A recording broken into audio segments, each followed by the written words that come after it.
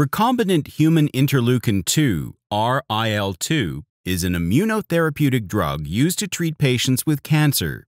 However, a major limitation to the clinical utility of IL-2 is its significant systemic side effects, such as vascular leak syndrome, VLS, and pulmonary edema observed with high-dose systemic administration of IL-2.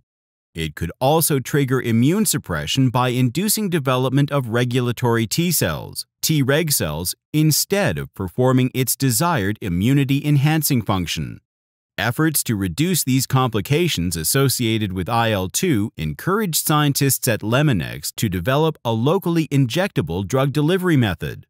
They combined a system of porous nanoparticles called DegradaBALL and IL-2, producing BALLkine-2, an IL-2-loaded nanoparticle. The newly formulated BALLkine-2 can be locally injected, both subcutaneously and peritumorally, and forms a drug depot at the injection site, reducing the systemic circulation and corresponding side effects of IL-2. Impressively, pharmacokinetic study of BALLkine-2 performed in cynomolgus monkeys showed that systemic exposure to IL-2 was significantly minimized in the BALLkine-2 group compared to the group injected with conventional IL-2. The minimized systemic exposure of BALLkine-2 led to remarkable reduction of systemic side effects such as VLS and pulmonary edema.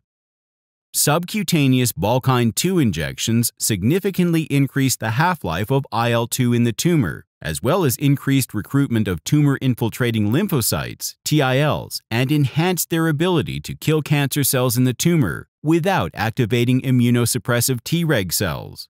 In addition, BALLkine-2 can be dispersed to secondary lymphoid organs after being taken up by dendritic cells, where it promotes proliferation and activation of T cells and NK cells, followed by systemic immunotherapeutic effects.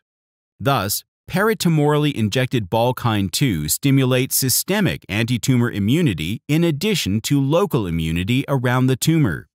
Additionally, peritumorally-injected BALLkine-2 more efficiently reduced tumorigenesis and metastasis than conventional systemic IL-2 administration, showing greater synergy with anti-PD-1 antibody in B16F10 melanoma animal models. BALLkine-2 was shown to require a less rigorous dosing schedule of 4 injections when compared with 20 injections of conventional IL-2 to achieve a satisfactory treatment outcome, thereby allowing lower medical costs and better patient compliance.